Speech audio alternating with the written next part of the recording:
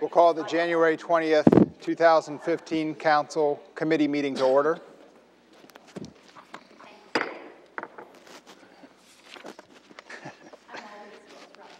That's okay. A few of us are running a little bit behind from a ribbon cutting ceremony over at Beacon Orthopedic, which is very nice. They are doubling the size of their facility from 6,000 square feet to 12,000 square feet over across the highway. And some of us were also in a meeting with John Chamberlain, who's going to be talking here shortly about the audit report. So we'll dive right in here. The first item on the agenda under the Economic Development and Finance Committee with Mr. Blankenship and Ms. Pitts is the auditor's presentation of the audit report. Mr. Engelman, would you like to say anything? We have John Chamberlain from Van Gorder Walker here tonight to make a brief presentation on the audit report. I'm going to pass out a copy of the slides, I suppose, of the are these the slides or yeah, okay. It's part of his presentation packet.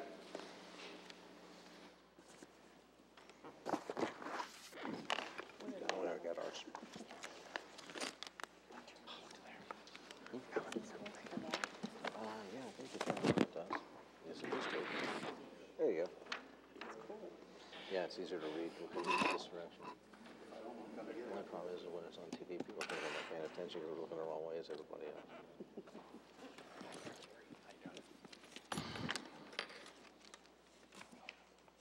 And Greg, we should make sure everyone has a set of financial statements as well.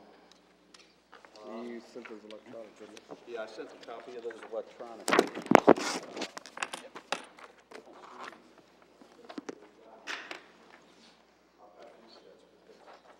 Okay, well, we can share or something like that because when we go over, we want to. Okay, thank you. Thank you very much. I appreciate it. My name is John Chamberlain. I'm a CPA and partner at Van Gorder Walker & Company, and we're a CPA firm located in Erlanger, and we're happy to audit our home city. It's a nice change, and we do appreciate the opportunity to do this work for you. We are experts in governmental accounting. It's the vast majority of our business, and so we very much enjoy the opportunity here. I want to start by saying thank you very much to Greg and Steve and your accounting staff. As I told the mayor earlier, you are very lucky to have someone of Greg's skill, knowledge, and ability because there aren't many cities in northern Kentucky who have someone of his level in this position, and you are very lucky as a city to have him. And he didn't pay me any extra to say that, so I just want to point that out. What we're here for, you should have a slide presentation. You do have some financial statements there in front of you, and then a letter. I'm going to hit the slide presentation first. What you pay us to provide is our opinion, and our opinion is that the financial position, the financial statements present fairly in all material respects the financial position of the city of Erlanger as of June 30th, 2014, in accordance with accounting principles generally accepted in the United States of America. This is what we would call an unmodified opinion, meaning no modifications are attached to the opinion, and that's the highest opinion that we give. We also do a required report on internal control and compliance.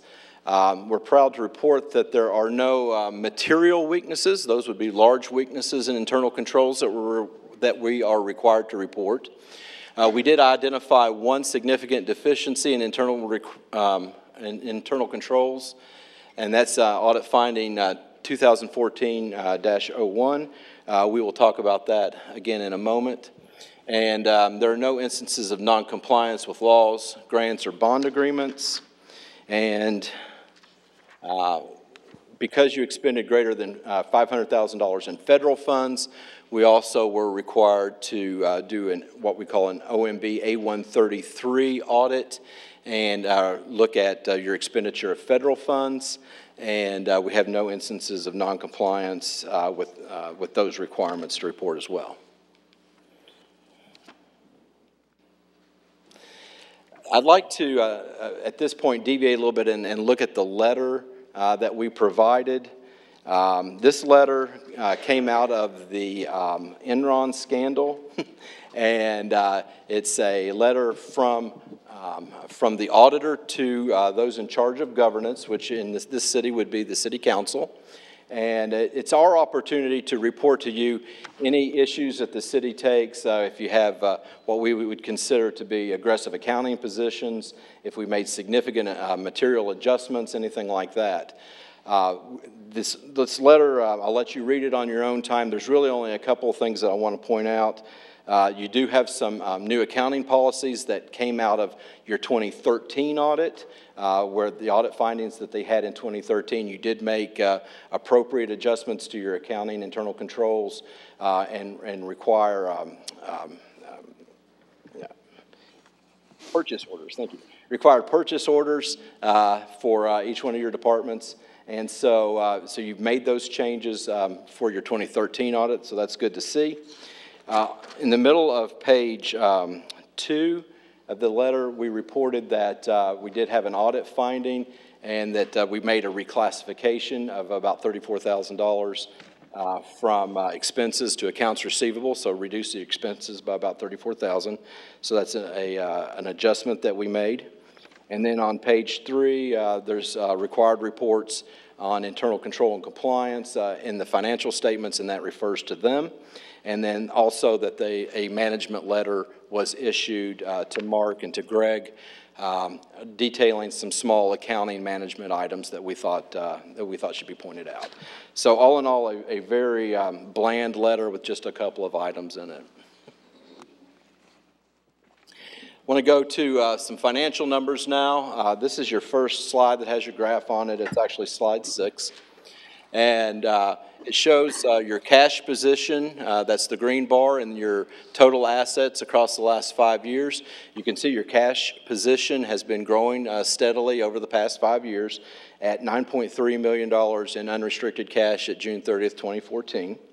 We like to use a rule of thumb in our business that says we'd like to have about 1 quarter or 3 months worth of operating expenses available in cash.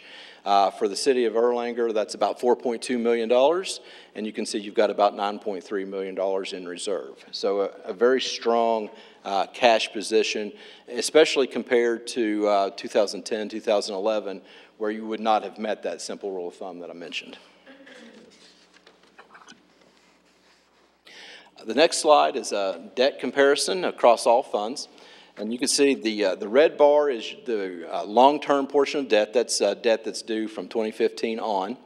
The orange is the debt due in the current year. And then the yellow bars are your current fund liabilities.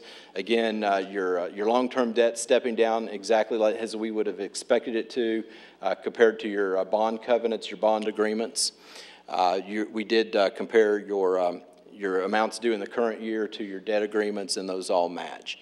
So again, those nothing there to be concerned about. This is revenues versus expenditures, all sources of your governmental funds. You can see there that nice, pretty separation between the two. The green line is the revenue, the red is the expenditures, and that nice separation between the two is the amount of excess that you have every year in cash revenues over expenditures. What this also shows me is an outstanding management to your revenues coming in the door by your city administrator, your mayor, and the council, that you do a good job of managing to the revenues that you have available.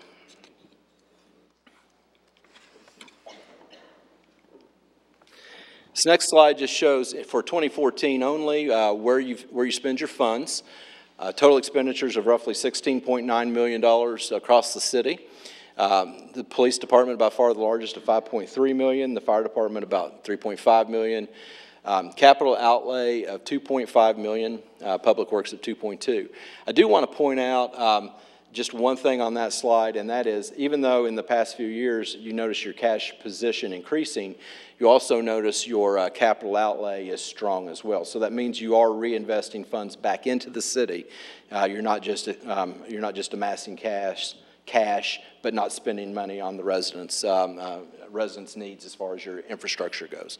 So that's good to see. It's a very positive comment for the city. This is police expenditures over the last 5 years. The 7.7% increase there, the vast majority of that increase is where you rolled your dispatch services over into the police expenditures this year. So that necessarily makes those expenditures more this year. Fire expenditures roughly the same from last year.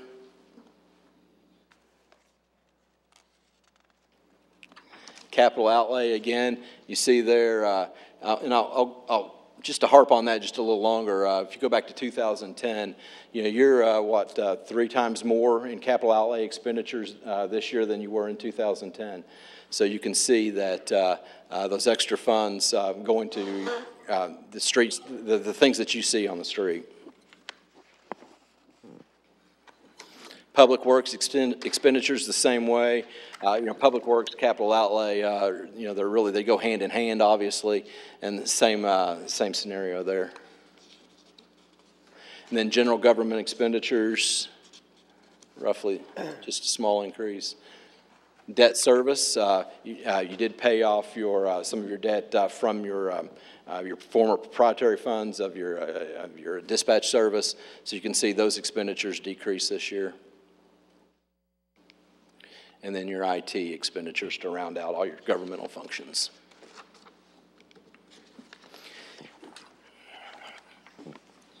Now, if you'll go to the financial statements themselves, the mayor thought it would be a good idea if I read all 88 pages word for word, but I think I'm going to skip over some stuff.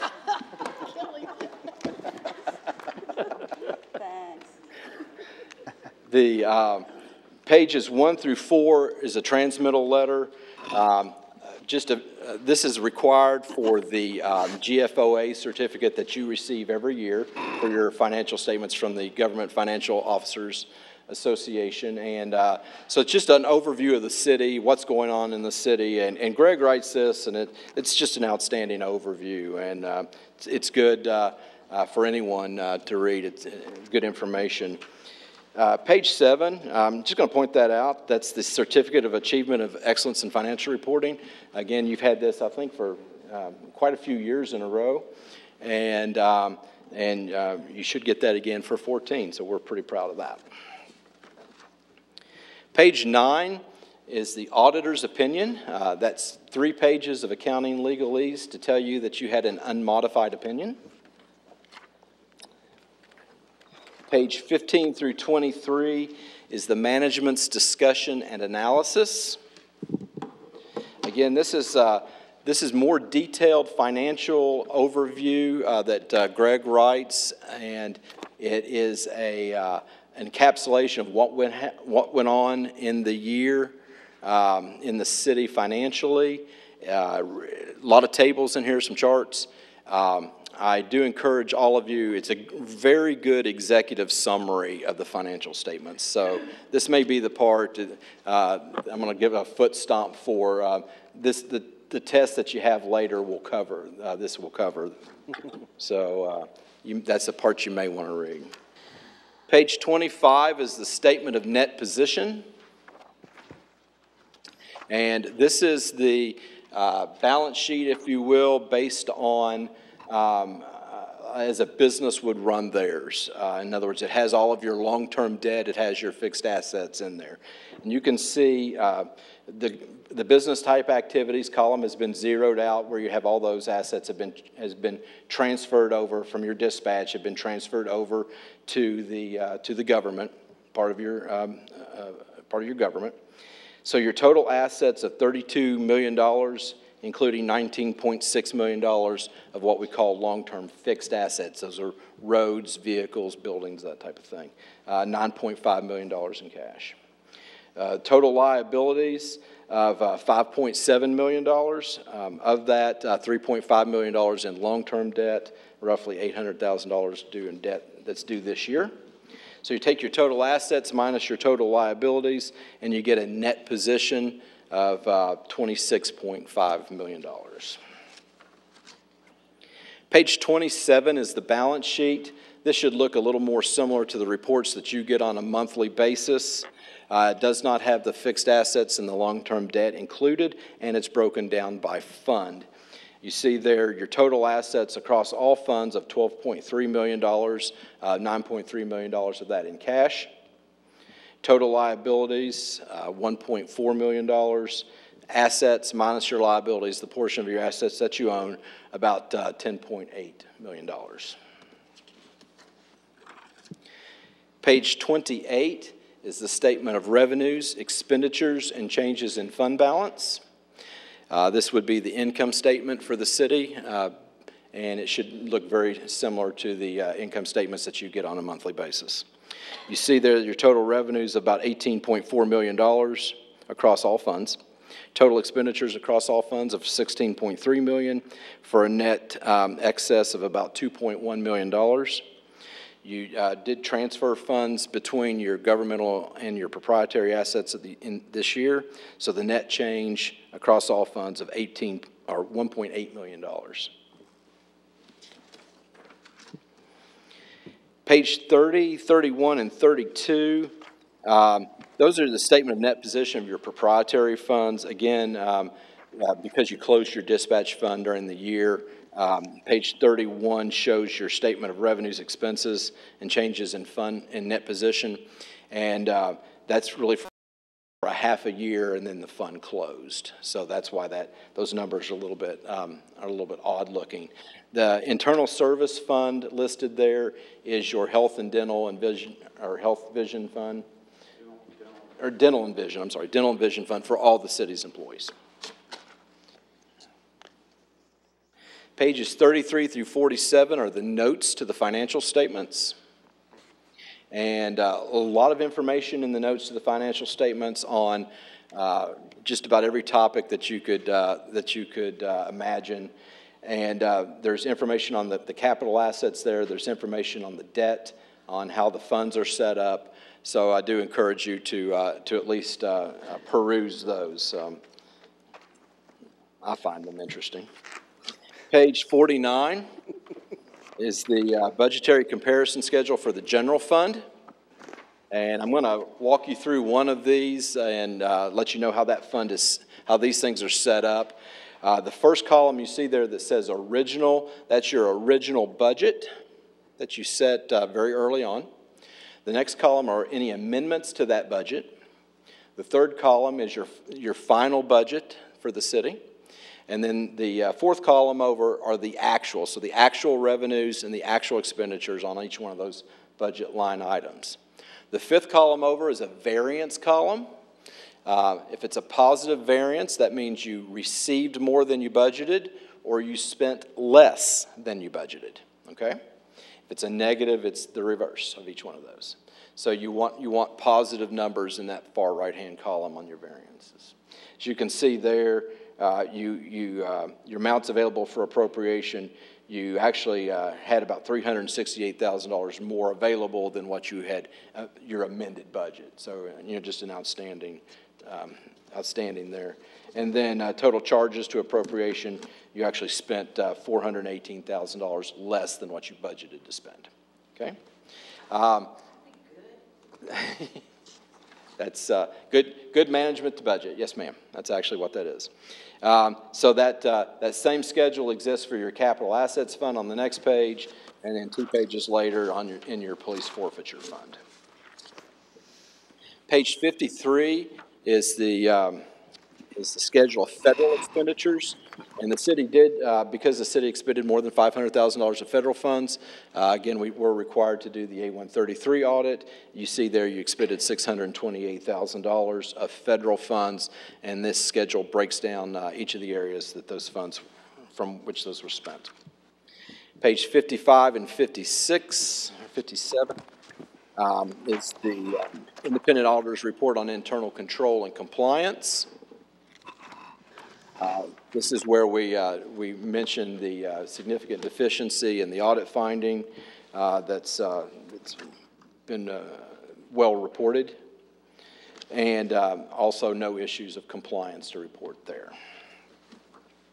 Page 59 and 61 is the independent auditor's report on compliance with internal control over major federal programs. This, again, is part of the federal report in your financial statements. No issues of noncompliance and lack of internal controls over expenditure of federal funds to report.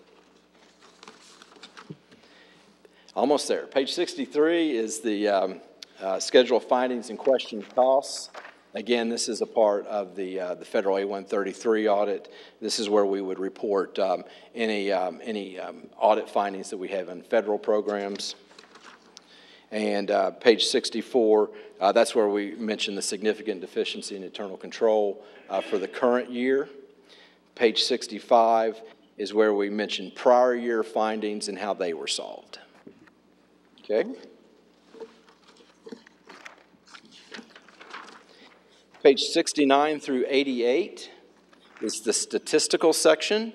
This section is required for any GFOA report, and just a lot of data in here. This is 10 years worth of data on most items across about everything that you can imagine statistically within the city.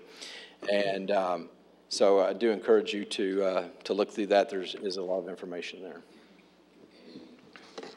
I know that's a lot of information to throw at you in one sitting, but again, if you have questions, I've given each of you my business card, and it's on the slide presentation as well.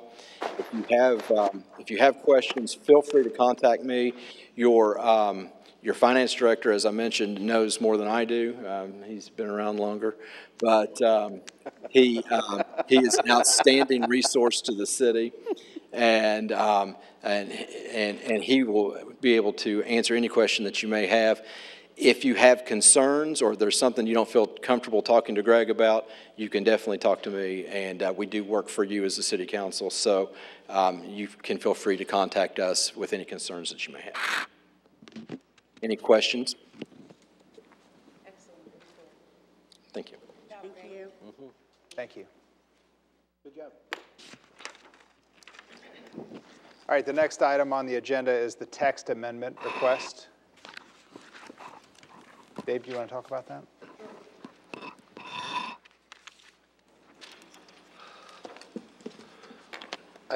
I'm not aware. I know that Mark Stewart brought this up at last council meeting. I don't know how much about this he talked to you about, so I'm going to assume he didn't give you much information, just so I'm getting into here. Yeah. So for about a year, we've been working with Family Dollar, who's came to us, gave us a call to look for a relocation of their Ellesmere spot. I showed them 2 or 3 different spots, and they finally decided on the spot between what is New McAlpin, heading south to what would be the tattoo place. They're going to take all of that property and build their Family Dollar. However, when we were going through all this, it came to light that in May of 1990, the city passed an ordinance number 1948, which it had a whole bunch of different zoning changes in it to the NC zone, which is the zone that this property is within, and it took out the use of variety store, was one of the uses that came out of there. Don't know why. Maybe Frank remembers that, but I don't. But anyway, the only thing I can think of is all of the uses that a variety store is, or in our opinion, is already listed in there, like, you know, the glass and pottery stores, hardware stores, food stores, all that sort of thing. So I would assume that that's why that particular use was taken out. We feel that Family Dollar store, as they are, would be a permitted use in that zone. We've let them know that and told them that if they would apply for a zoning permit, we would issue them one. And they're happy with that and glad of that and all that stuff. However, they feel that they'd feel more comfortable if the old use of variety store was back as a permitted use within that neighborhood commercial zone like it was. So this one's a little different than most of the zoning. Normally, we're telling people, no, that doesn't fit, and they're ready to go and want the changes and all this stuff. This one, we're saying they fit, and okay, but they want that back in. So that is the request that they are asking, is that we amend the text in the neighborhood commercial zone to add the use of variety stores as a permitted use within that zone. Dave, do we have any recourse whatsoever as to what the facility will look like, building-wise? Yes, we do, and was one of the second things I was going to talk about here, is that, and that's okay, is the Renaissance, because that is also in the neighborhood commercial with a Renaissance overlay. Now, there's a bunch of things in that as I was going to talk about a little bit tonight, if I could, of trying to either get rid of that or amend that. But you're right, that particular overlay zone does have some building, how a building should look built into it when that ordinance was passed, those many years ago. So that is in there. What I was going to talk about was, you know, there was the Renaissance program we had here in the city, and there's there's a guideline for the Renaissance guidelines, and then it's the zoning ordinance. And they're, in many cases, they're different. But the way it reads, that if there's a difference, then the Renaissance guidelines govern how it's developed, is the way it's written. That has caused some issues. And what's happening is, since it's in the zoning regulations as far as setbacks and such, they appeal those to the Board of Adjustments, and the Board of Adjustments grants those variances to the folks, and therefore not following those guidelines as written. So these two, as you all know, that what I told you about tonight with the Family Dollar, that could cause some issues with those setbacks of what they want to do. The new development that we spoke about with the CVS, that's another one as far as setbacks that are required. So I was just going to bring up tonight if we wanted to look at possibly amending the zoning regulations to get rid of those, or amending them to somehow, so that we don't continually have these disagreements between the two codes that are in effect. Because we've been fighting them since they've been adopted, and the Board of Adjustments always sides with the developer and allows to build more in conformity with the zoning regulations. Well, as you and I discussed, back in the day, 40 years ago, they built all of the buildings right on the Right close to the road. And it has created problems for us for years with new development. So, you know, it would be my suggestion that we lift that in order to bring the new business. Absolutely. The Renaissance in mind. That just makes that block so much nicer. Oh my gosh, absolutely. Oh, you got all the way up to Yeah. tattoo parlor, and then you got. Yeah, they're taking all the way up to that garage they're going to take that. They're going to take the garage. Yes. And the parking lot is going to be gone. Yes. The curb cuts will be limited. Yes. Yeah. Yes. I think it's a no-brainer. We're going to talk to them to, as you know, in that stretch, the sidewalks, that's in the area where the sidewalks have been. We've talked to CVS, and they seemed receptive to taking what we've done on in the front to do with their curb cuts and their sidewalks and their planning areas, and we'll work with the Family Dollar as well to get that, to try to get them to take that up. Dave, you might point out that when we did the McAlpin's intersection, we took away a curb cut. Yes, to put in the bus stop, and we also then restored a curb cut on McGoppin Avenue, so there was an opportunity to come Correct. out and use the traffic light. yes, So that whole corner has those two opportunities. yes. Are they still gonna be having entrance and exits on Dixie Highway? What they're showing now is one curb cut On the Dixie Highway? onto Dixie Highway, and then the one that comes out, that we put in off of McAlpin, so they can get to the traffic signal. Okay. Yeah, I just turning left on Dixie going north is what I'm worried about. yeah,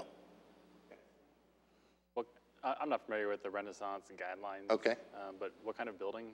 Is this going to be one of the steel buildings sitting up on the corner there? we have not seen any building plans yet. We're just, at this point, looking at the site plan of how the building and curb cuts and such are going to be situated on the property. We haven't gotten to the building plans yet. It's kind of a weak comparison, but when Richie's Car Wash wanted to come in, we were just sickened by the thought of that having a car wash at the corner of Graves and Dixie. We couldn't imagine how it looked, but he adhered to every single guideline, and it's a very attractive business. Still a car wash, but it's It requires more masonry and that sort of thing on the buildings, and build closer to the road than what's required by the zoning regulations, but those are the things that they're going to the boards of adjustments and getting varied. And we're not saying we're completely lifting those, correct? That's what I wanted to get clarified too, of what we wanted to do with that. If, you know, if I've seen some of these other Family Dollars, Dollar Tree kind of buildings. Yeah. These just metal shacks okay. that look like, And that's not what you're wanting to see. Okay. Okay. Well, okay. Well, maybe the best way to go then is not to make a decision here tonight, is let us go through the regulations, go through them and get back with you all what these regulate, because sitting here right now, I don't get into them that often. So I can make I can give you all a list of what it would mean if we were to completely get rid of those, what kind of building could be built. Because if those regulations are not in effect, all someone has to do is comply with the building code, and you're right, then it could be a metal building or What's the actual name of the company? It's not Dollar Tree. This one's called Family Dollar. Yeah. Family Dollar's across the street right now. It's across the street right now. Right, Yes. so why do they want to come onto our side? I mean, is the They just want a freestanding building, bigger, more square foot. Yeah, they're a tenant. They're a tenant in the existing building. Yeah. Are And they're a tenant, right, Mayor, that they're leasing and they want to own and be bigger and be, they're freestanding. They seem to be going like you know, there's a bunch of them now, the Dollar Generals, they're going to freestanding type businesses, and the drugstores or the CVS's and the Walgreens are going to freestanding stores instead of being in a complex or a strip center. Excuse me, is the parking going to be on the side or in the back? The parking to be on, what I've seen on the site plan, like on both sides of the building. The front and the side, I'm sorry. Dixie Highway and the McAlpin side, yes. Yeah, planning and zoning would still need to approve the plan. I think tonight, we're just talking about the concept. We really can't vote Well, on what you're talking about. No. You're just introducing it to us. Right, the planning and zoning, this, on the Family Dollar one, if you want me to add the use of variety stores to that, then yeah, the mayor's right. We'd have to file an application to the Planning Commission to add that use as a permitted use within the neighborhood commercial zone. That has nothing to do with how the building will look. That's just the use itself. But in the meantime, we probably should get brushed up on what the Renaissance. right. So we will work on getting what the Renaissance stuff actually says and how it would differ. Throw it all at 'em. Well, sure. Well, Decision. yeah. Hate to discourage. So you. we can do that, and I'll get that out to you all soon. Great. Okay. Okay. Thanks a lot. All right, the next item under the Administration Committee is the Mayor's Termination Authority Ordinance. Mr. Wickman. Yes, sir. We have previously provided you a copy of a proposed ordinance. It's in draft form only. It's certainly not final. Also given you a memorandum in regard to the backgrounds behind that. What we're going to be talking about now is what is known as at-will employment and KRS 83A.139. Generally speaking, at-will employment is a concept that says that unless there's a statute or a contract that provides otherwise, the employment relationship between an employer and an employee is quote unquote at will. And what that means is both the employer and the employee can terminate that relationship anytime they want to for any reason or no reason. KRS 83.139 doesn't use the term, quote, at will. Those words don't appear in the statute, but it's been interpreted to mean that the employment relationship between a municipal employer and a municipal employee is, quote, at will, unless there's a statute or an ordinance that provides otherwise. There are statutes that provide otherwise. Basically 95-450 in regard to our classification of a city, and it provides protection to members of the police department and the fire department from termination except for cause and after a due process hearing.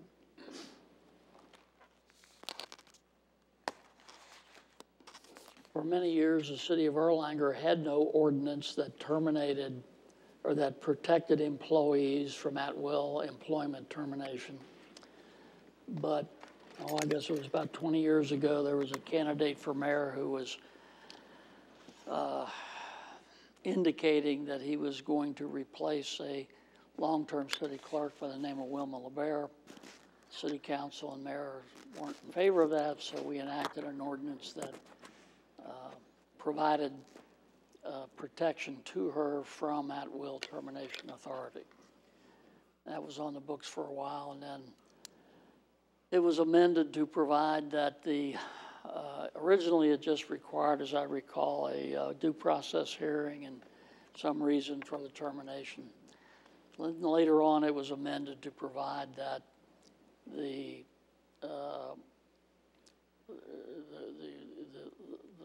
mayor's termination authority was restricted to at cause with a due process hearing in which the hearing had to be conducted by an attorney that was selected by the city attorney from attorneys, local attorneys with municipal experience, and that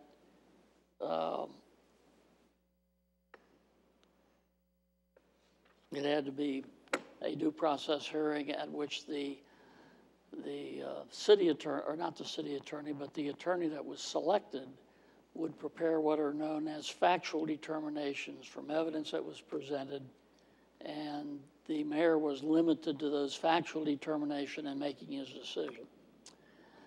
Later on, we got to the current ordinance, which provides that the termination of the mayor is subject to the approval of the city council.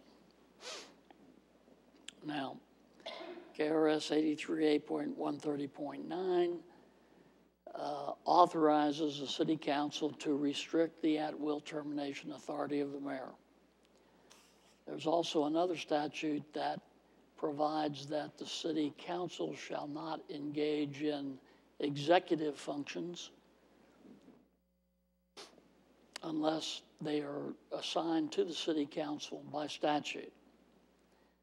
That created sort of a conflict between those two statutes, and as anticipated, there was much discussion among attorneys about whether or not the authority of KRS 130.9 authorized the city council to restrict the mayor's authority by requiring their approval.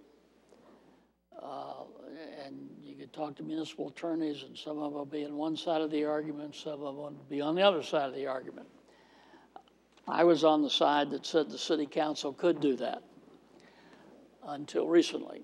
And that is what happened recently is that I became aware of a federal judge's opinion for the United States Sixth Circuit Court of Appeals in Cincinnati that said I was wrong. It said the statute did not, that any requirement by the city council for the approval of a termination conflicted with the separation of the executive authority and the legislative authority.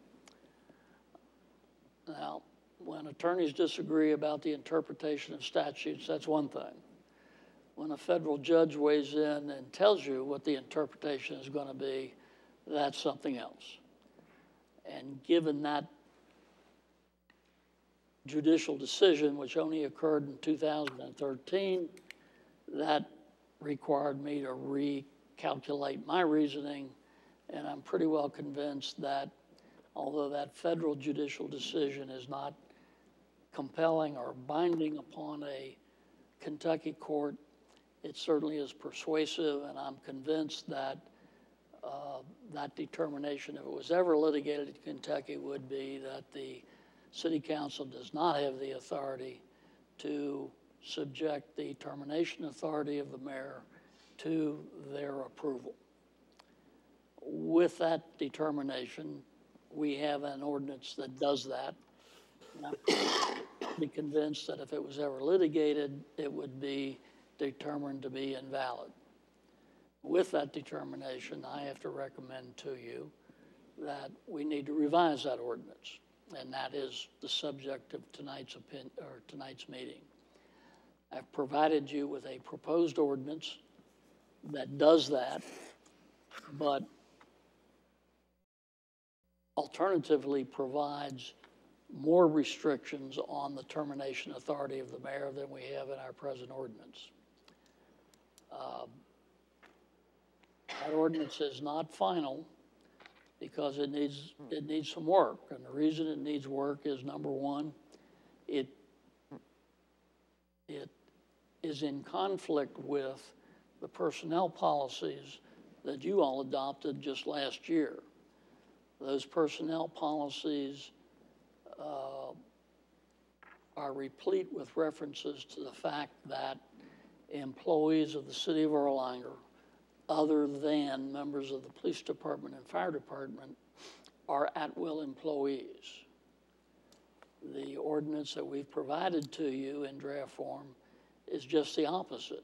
It protects employees from the at-will termination authority of the mayor.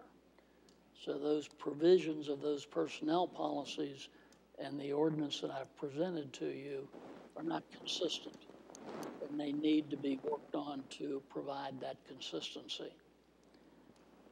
So what I need to know from you all tonight, number one, do you agree that the existing ordinances of the city need to be amended to eliminate the restriction on the mayor's authority to the approval of the city council? That's number one. Number two, what we have now does not extend to all city employees.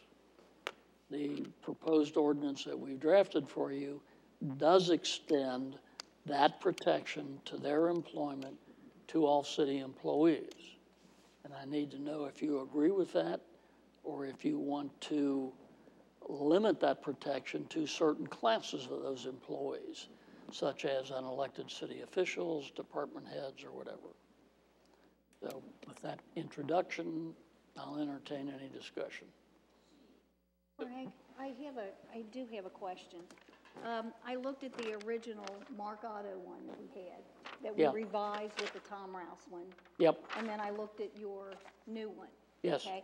And I'm looking at it. I want to know why in the second paragraph it goes back to the original Mark Otto one and says that already protect the tenure in terms of the employment of, it lists police officers here, that they're also,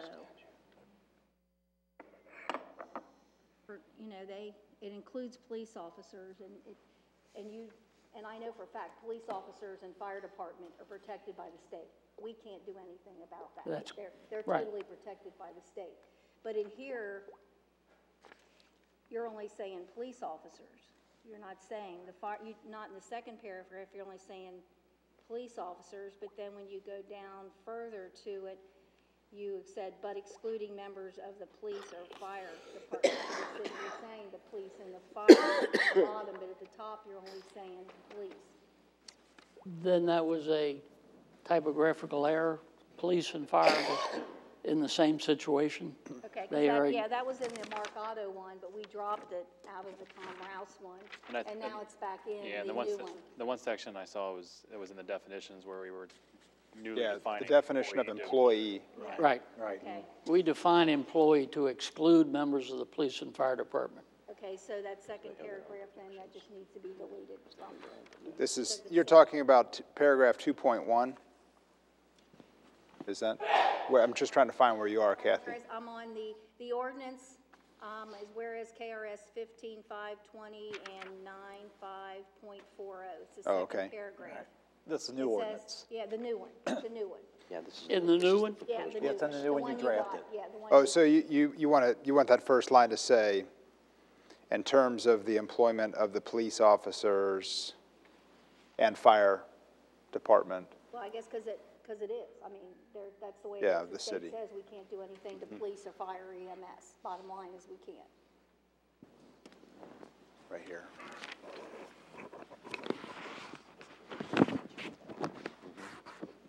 Oh, a whereas clause? Yeah.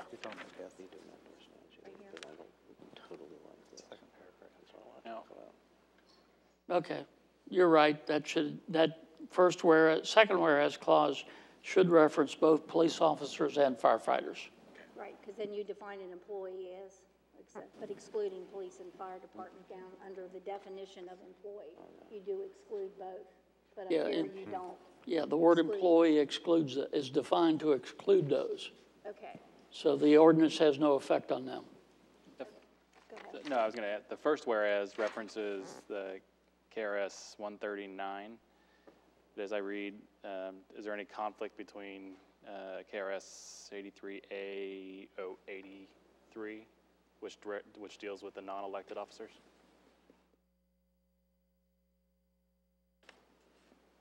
I'm sorry, say that I'm again? just wondering if what we've drafted here has any conflict, because there's two sections of the statutes that deal with termination, the mayor's authority to terminate, one dealing specifically with the employees, the other dealing with non-elected officers. But we haven't addressed the non-elected officers statute that I saw in here. Oh, really, there's only one statute that addresses police and firefighters. Well, with police and firefighters. Right. But I wasn't sure, because we're now reclassifying what's an employee. KRS 83A 080, section 3 references non-elected officers. It's not in here. I was just doing some supplementary reading. Yeah, the prior ordinances were restricted to non-elected officers. The proposed ordinance applies to all employees other than police and firefighters. That part again, I wasn't sure if there were any conflicts between this new proposed ordinance and the two different parts of the Kentucky statutes that reference There is not. employees versus non-elected officers. There is no conflict. Gary, are you saying that you think it needs to be referenced in that I first don't know. whereas? And now that we're redefining employees, That we reference KRS 83A.080, number 3, and .130, number 9. Okay. All right. I think that's what we'll have to, yeah, look at that.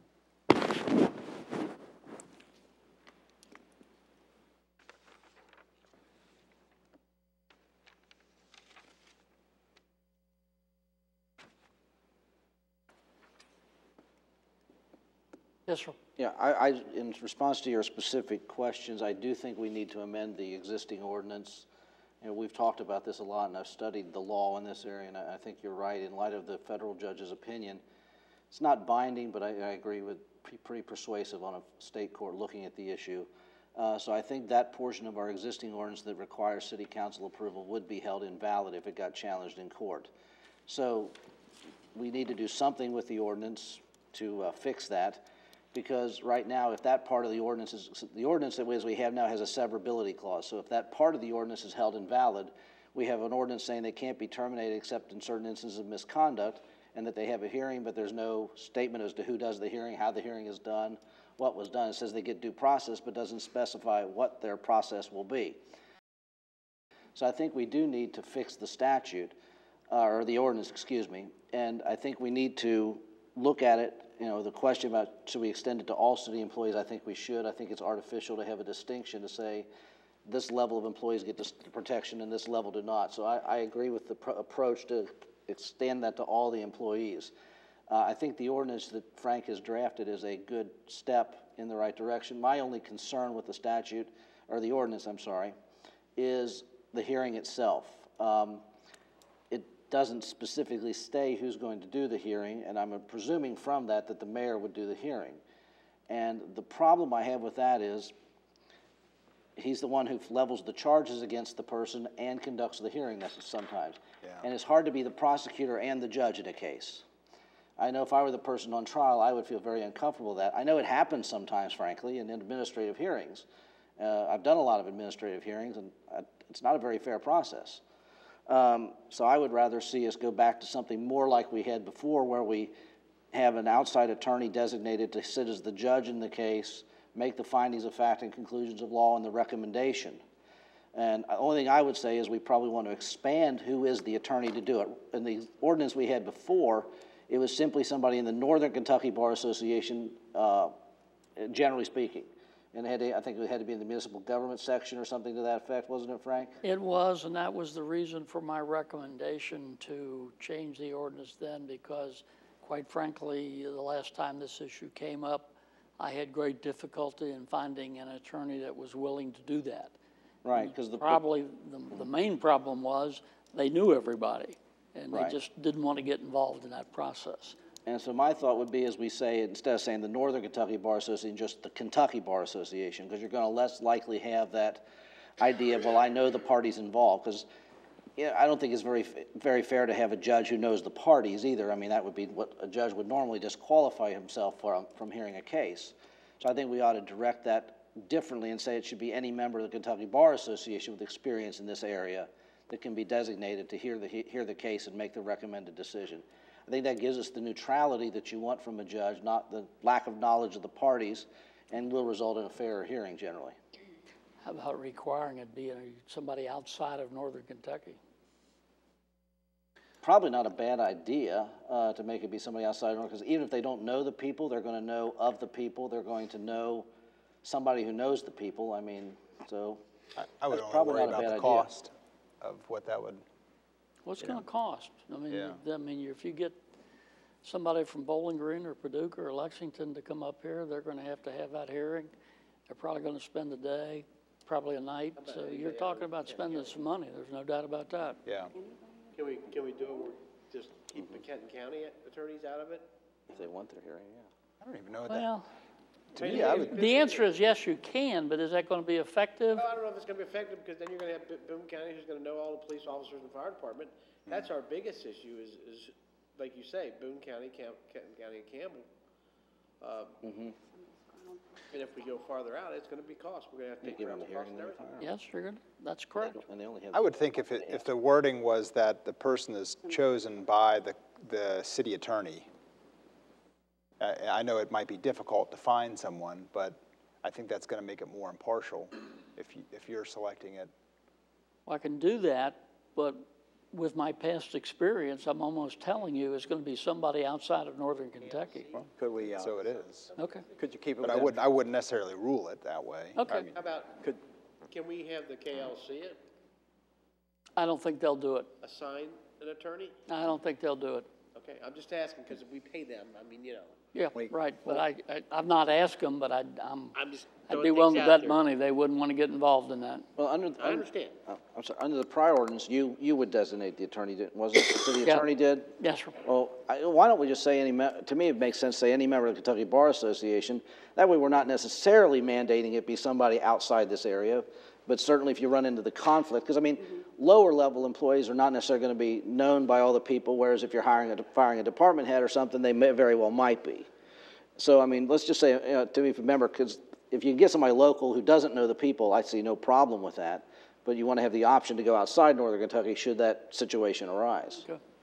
Could you go within could you specify it be within a 100-mile radius or something to that effect where it's? Yeah, that's what I was going to say. Being that I'm not a lawyer, I don't necessarily understand that. We're pretty close to Cincinnati. I mean, would that not work, or are I the don't laws think that so. different? I don't think so, because Cincinnati, I'm thinking Well, maybe they'd have to be a member of the Kentucky Bar Association, but there's members of the Kentucky Bar Association that are in Cincinnati. Okay.